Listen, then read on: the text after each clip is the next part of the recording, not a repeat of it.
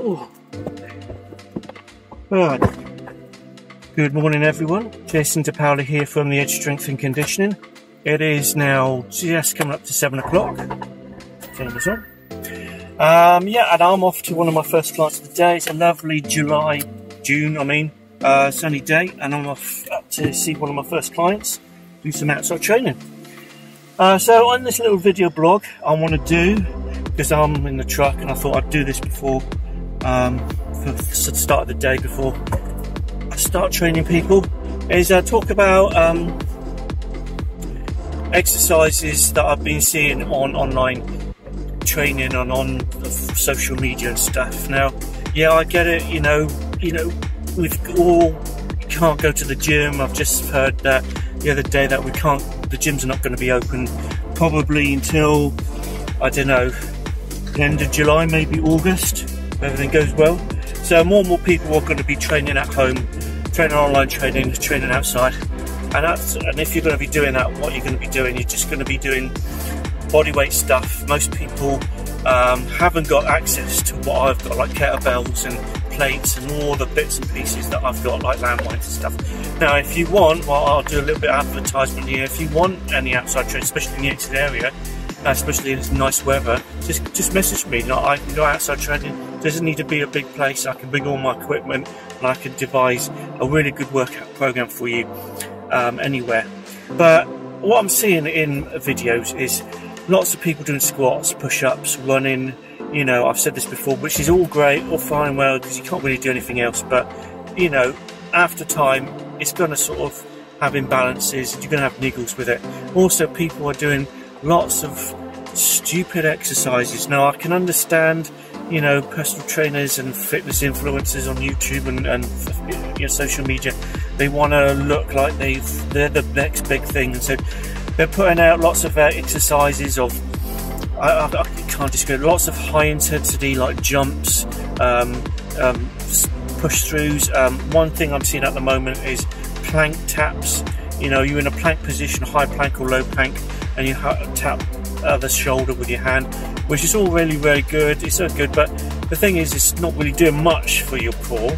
I would prefer people actually lifting one foot up off the floor and get some glute adduction.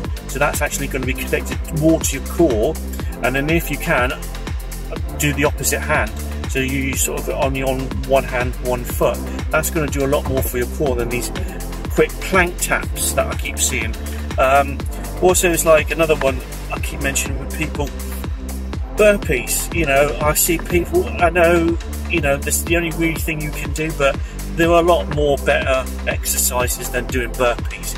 Now, as I say, if you're fit enough and you're young enough, if you're in the early 20s and you're fit, yeah, you can do that. But like people when they get into 30s, 40s, you know, age starts creeping up on them. You know, you get little niggles. You can't do all these burpees all the time, 10, 15, whatever burpees.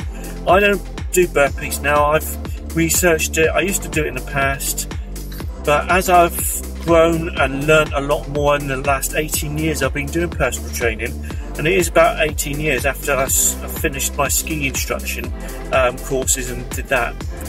It's been about 18 years, so I've learned and I've done lots of courses, and I've done videos on this before, but I've learned now burpees, for most people, it's not a very good exercise to do. There are better things to do than burpees. You know, things that I do, I will cut down the burpee into its component form. So I would do a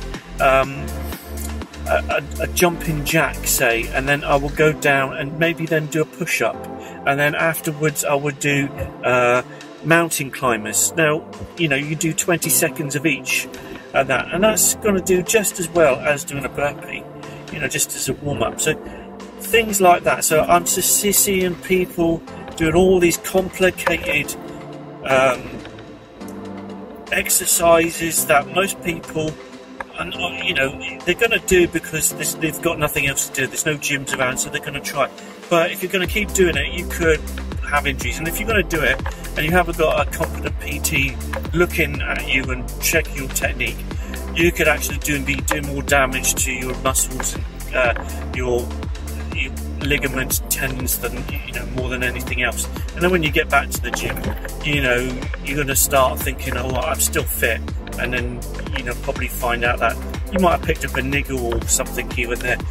So things like that. So it's, I'm just seeing lots and lots of just sort of, you know, exercises that you really should be doing, but then again, I do get it that there's nothing else you can really do if you only got bodyweight stuff. You know, push-ups are great because there's a chest movement, there's a horizontal adduction and stuff, but you know, there is other things to do, but you know, you just got to find the equipment to do it.